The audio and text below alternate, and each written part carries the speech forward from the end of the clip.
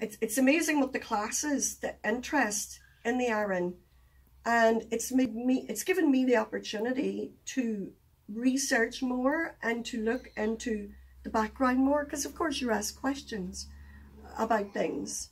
And for most of my life I've been planning on buying Riders to the Sea. I thought I must get that play or whatever it is because I need to look into it. And I was moving some books one night and there it was all along, a really old edition of it on the shelf, and it's a little short play by John Milton Synge. And what's really beautiful is Synge was out on the Aran Islands because Yeats told him to get the heck out of Paris because he wasn't going to learn anything in Paris, and go and write about these amazing people and live closely with them. And that's what he did. And in fact, he took photographs, which are in Trinity College, have the photographs somewhere. But in Riders to the Sea, two sisters are discussing the brother lost at sea, or the brother missing, I should say. And someone brings a shirt to the house, or a piece of clothing, a piece of flannel. And the two sisters, called Kathleen and Nora, one of them says to the other, "I'm thinking Bartley put it on him in the morning, for his own shirt was heavy with the salt in it," pointing to the corner, because his shirt's in the corner, but she's thinking this other one is like what he put on him. There's a bit of the sleeve was of the same stuff. Give me that and it'll do." Nora brings her over a piece of the flannel to compare the two flannels. And Kathleen said, "It's the same stuff, Nora. But if it's itself, isn't there great rolls of it in shops in Galway?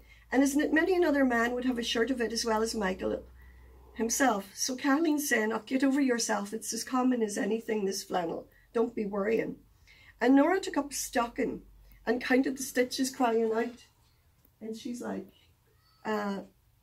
"It's Michael, Kathleen, it's Michael. God spare his soul. And what will herself say when she hears this story? And Bartley out on the sea."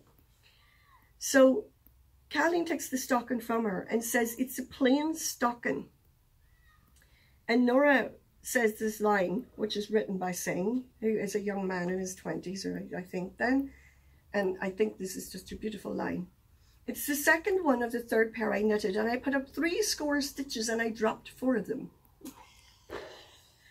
Very technical, which knitting is, not appreciated for its technicalities always. But from that line has come all this wonderful myth about recognition of the brother. It was a stocking at the time, and the recognition wasn't so much the semblance of the pattern. It was the knitter's recognition of her own work. And that is actually a very interesting and remarkable thing, because we made 50 different hand knits for Japan in 2014 for Izatan Michikoshi, and every one by a different knitter. And I designed the 3, you could call them layouts or blueprints.